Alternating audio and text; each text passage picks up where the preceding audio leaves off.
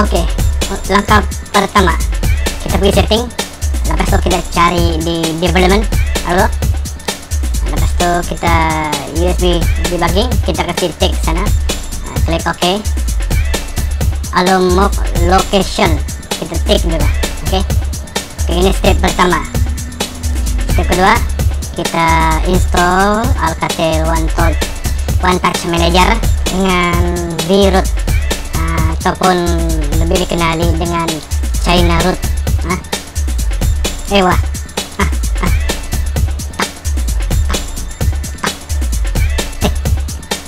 Oke, siap.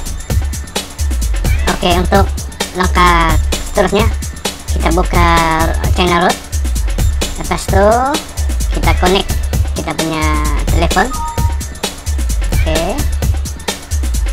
Oke, kadang ada pusing-pusing di sini di apa nama itu kabel punya logo itu kan, ada pusing-pusing sampai dia ada connection lah.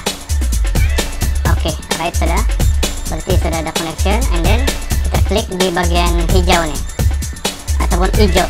Oke, kita tunggulah, dia sedang merut.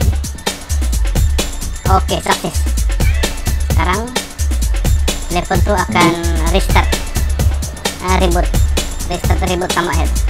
Oke, seterusnya kita cek di bagian aplikasi, ada terinstall di sini super user China punya, itu ada tulisan Cina itu kan. Oke, berarti untuk mau pastikan telepon ini sudah di root, kita download root checker dari Google Play. Kita download dari dia.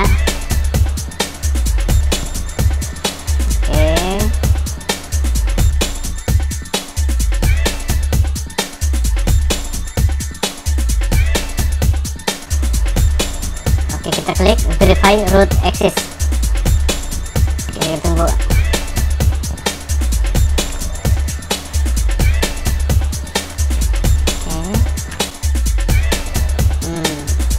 Oke, cek ini. Oke, kalau kita tengok sini dia bilang tahniah, kau punya device sudah kena ada itu root access.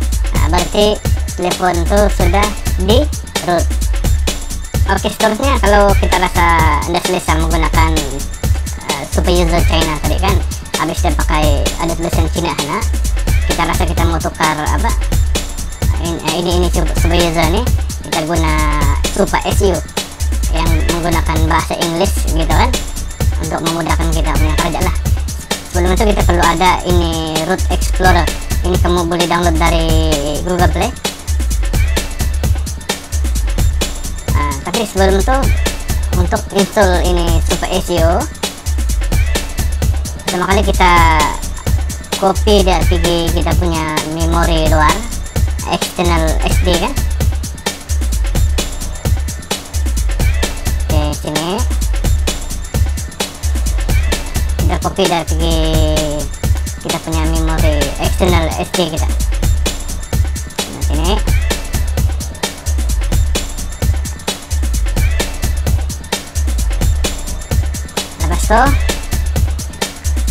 Klik. Oke, lepas itu kita buka root explorer.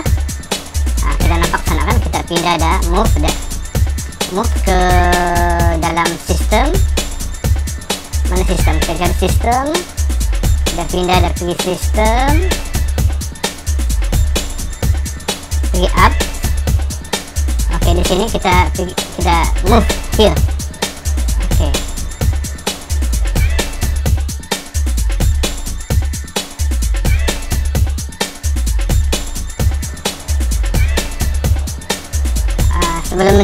Sebelum kita install itu super SEO, kita kasih off dulu China super user China tadi kan, kita kasih off dulu dah.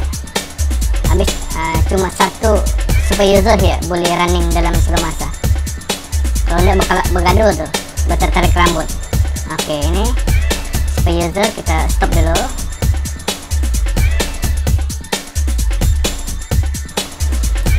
Oke, lepas itu kita balik ke root explorer. Oke, sini kita cari mana tadi ya, Super SEO. Oke, pas sebelum kita install, kita tukar dia punya apa namanya itu, permission file itu kan, pergi read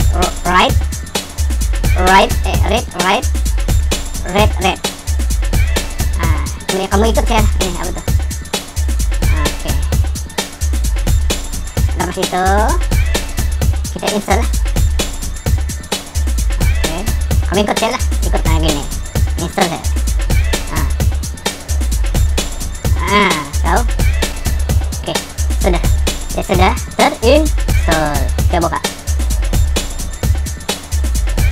Oke, continue. Normal.